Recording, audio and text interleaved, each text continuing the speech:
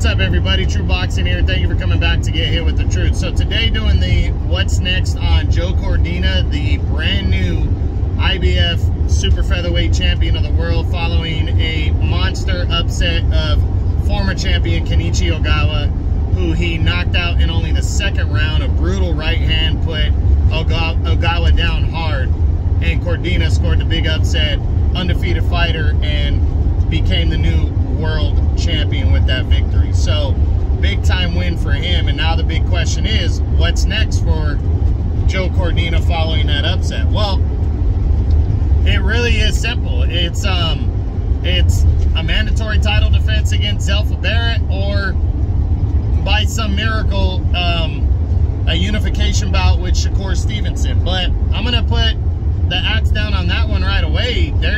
That one really doesn't look possible. I think Eddie Hearn and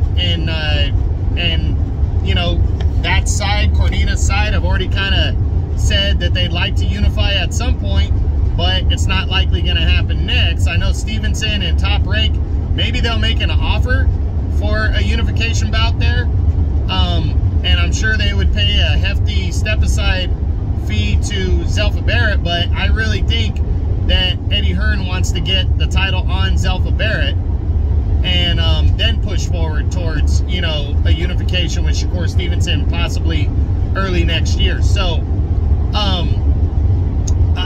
you know, again, this one's going to be short just because there really isn't another better option, and it's a mandatory fight, Cordina and Zelfa Barrett, who also fought on the undercard and defeated Farouk Kurbanov. So barring an injury to Barrett, or Cordina for that matter, you know, it really should be Joe Cordina and Zelfa Barrett next, and a mandatory title defense for Cordina. You know, he was lucky to get this shot. This was kind of a stay busy, you know, fight for Kenichi Ogawa, the now former champion, and Cordina went in there and shocked the world, surprised the hell out of everybody, and took the title in what, outside of Shakur Stevenson, is a very wide open division. So it was a big win. You know, Cordina put himself right in the top 5, maybe even the top 3. You could rank him now because of that win over Ogawa, especially with, you know, Miguel Burchell and Jamel Herring moving up in weight.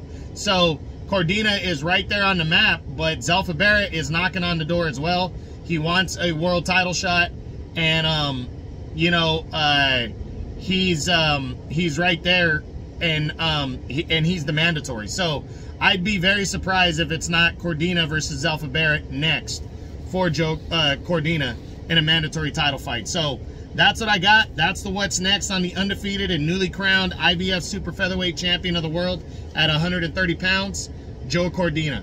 I hope you guys enjoyed the video. If you did, smash the like button, leave a comment, or subscribe to the channel. I appreciate any and all support. This is True Boxing.